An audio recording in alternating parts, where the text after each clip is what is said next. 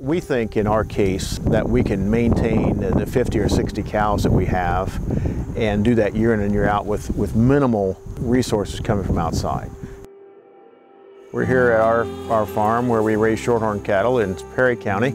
Susie and I are the owners of this property and the managers and the labor force. So it pretty much, if it gets done, we do it. We're on a reclaimed ground from a silica mine years ago. And so this is reclaimed much like strip mining for coal, where the topsoil and subsoil has been removed and then put back after mining. It took about 20 feet of rock out of here. We're on about 215 acres and we raise shorthorn cattle, purebred shorthorn cattle. And we have about 60 cows that we sell them breeding stock. We sell show calves, particularly shorthorn steers from this operation. We are the first owners of this as a farm. We bought it from the mining company. And one of the challenges we've had is erosion. And when we got here, there was a lot of erosion that already happened. Because once the water will break through the topsoil, then the rest of it below that is just going to go.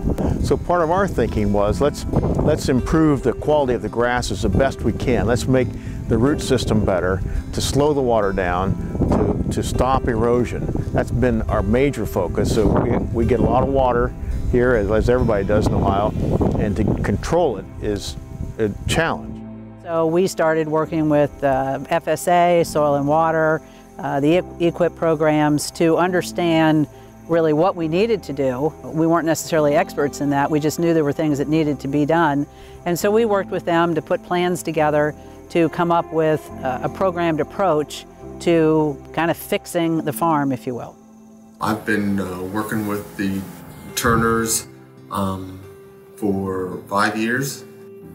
They have been working with NRCS here in Perry County since 2008. We started with fencing to begin with, then we went to more intensive fencing, so we had rotational grazing. We've got about 31 paddocks here that we move them through. And so just improving the soil quality there was one part of it.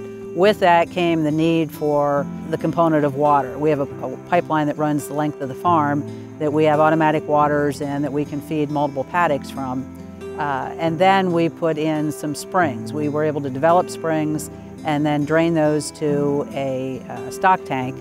A few years ago, with the weather changes, such intense wetness in the spring, it became a real challenge to feed cattle. They're out on the pasture virtually 365 days a year, and we unroll large hay bales.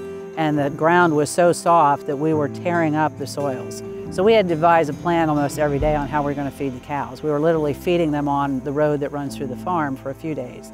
And we decided at that point we would build a hay storage and feeding facility so that all our hay was stored inside, and then we could move hay up to the feeding slats and keep the cows off of the paddocks and not destroy the soil. Our cows here, and part of our selection within this breed has been cows that are easy fleshing, can take care of themselves, rebreed, have calf unassisted, etc.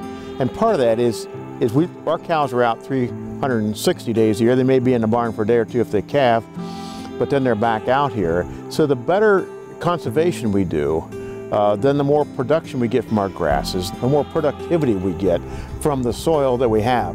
So the better job we do, the more grass we produce, the more cows we can keep, or the cows are in better shape, the calves grow faster. So in a way, it stems from trying to produce better beef cattle. And so how do we do that? Well, we're all beef cattle people. We're in the business of selling grass, really. So the better job we do in this soil and managing the grasses we have, the better job we're going to do with cattle. So it all ties together in a very neat package. One of my challenges that I have with a lot of producers, with some producers, is following through on completing conservation practices. With the Turners, they've always been very willing to follow through on practices and getting stuff done in a timely fashion. But we're nearing the end, we hope, of major projects, and we hope now that we can just sustain what we've done, maintain it, keep a good focus on managing the paddocks, managing the woodlands, managing the ponds to meet the standards of environmental stewardship.